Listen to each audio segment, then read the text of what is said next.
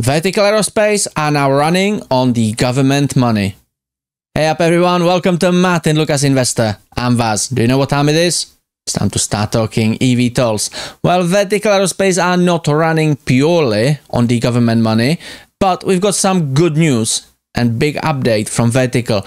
Hot off the plate, Monday the 29th, Vertical Aerospace welcomes UK funding boost for next generation aviation technology.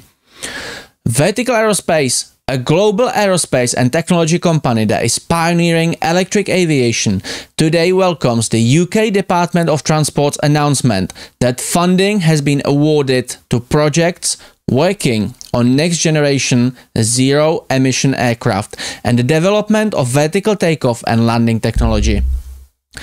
Among the initiatives receiving support is the OxCam Advanced Air Mobility Corridor, Oxford to Cambridge, which is bringing together the expertise of Skyports, Bristow Helicopters, NATS, Vertical Aerospace and Oxfordshire County Council, with the aim to accelerate the transition of advanced air mobility from trials to commercially viable regional operations within the UK. The project will culminate in planned test flights by Vertical Aerospace's VX4 aircraft. Invested as a part of government's future flight program, delivered by Innovative UK, the funding is designed to secure the UK's global leadership in the future of aviation. Simon Masters, the Deputy Challenge Director for Future Flight at Innovative UK, said, Innovative UK is proud to continue supporting the UK's future flight ecosystem, accelerating the route to commercial operations and delivering a real-world impact. These ambitious new projects highlight the strength of sector and its diverse applications, from reducing emission, advancing healthcare delivery, and protecting our environment. By focusing on regional adoption, we aim to drive faster, more impactful growth and societal benefits to communities across the UK. And now listen carefully. The government has committed 2.3 billion British pounds in funding over the next 10 years to the Aerospace Technology Institute program, which helps the sector to manufacture newer, more efficient electric aircraft. This doesn't mean Vertical Aerospace have just locked in $2.3 billion British pounds. However, long term, they can benefit and they can be securing more and more government boosting and funding, which is great news. With this very program, with this pilot program, they have locked in probably a couple of millions. We will find out shortly. We will find on the earnings call, but we are talking low millions. However, knowing Vertical Aerospace's very low operational costs, this is good news. We've got comment from Vertical Aerospace. Michael Chervenka, Chief Commercial and Strategy Officer at Vertical Aerospace. By the way, you could see him on our channel very often compared to anyone else. Probably my favorite person from Vertical Aerospace because of his dedication, devotion and enthusiasm are just great. So he says, the UK is perfectly positioned to lead the next generation of sustainable aviation. By uniting world-class expertise in aircraft design, infrastructure, regulation and operations, this project shows how we can turn ambition into reality.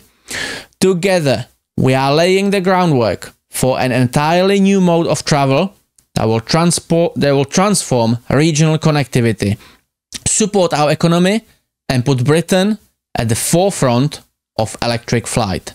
So again, this doesn't mean Vertical Aerospace have just locked in millions and millions and hundreds and of billions and trillions of government support, but that means that the British government are open for business, for the eVTOL adaptation and rollout.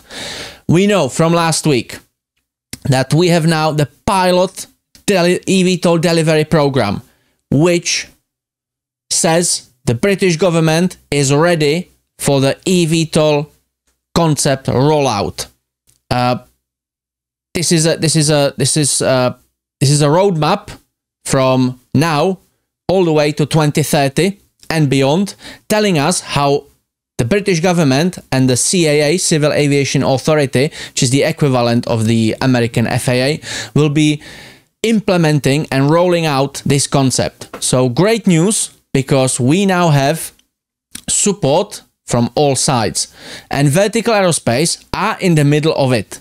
So not only that there will be more government support financially, there'll be more government support in terms of legislation, in terms of regulation, and this is putting Vertical in the spotlight on the global market, on the global eVTOL market. So great news, practical side, financial side, legislation side, safety side, regulation side, you name it. So again, the reaction was not massive today. Vertical Aerospace has been actually selling off, but long term, this is good news. If you like this topic, if you like Vertical Aerospace, or you are invested in any eVTOLs, if you like advanced air mobility, we are bringing you updates pretty much daily. Don't forget to hit the like button and subscribe, because I think it's definitely worth it to stay tuned. I'll be live this week with Joby piloted flights in Osaka Expo 25. There'll be some more Archer updates.